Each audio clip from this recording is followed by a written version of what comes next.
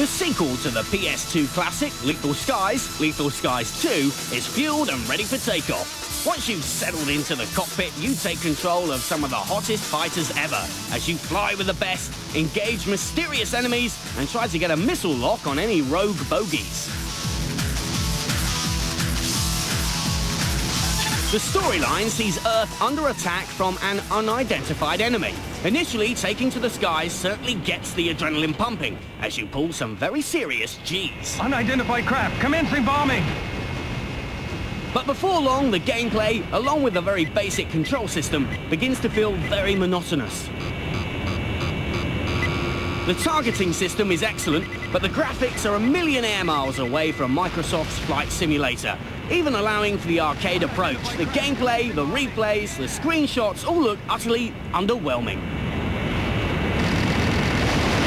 All right! Made it. Falco 2, 03, returning. The soundtrack is pure AC-style squealing rock.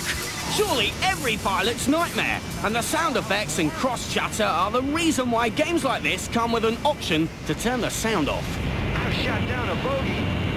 With over 20 missions to complete, additional fighter planes to unlock, and a 2-player mode, there's plenty to keep those easy-to-please armchair pilots happy. But Top Gun, this is not. We give it 2 stars.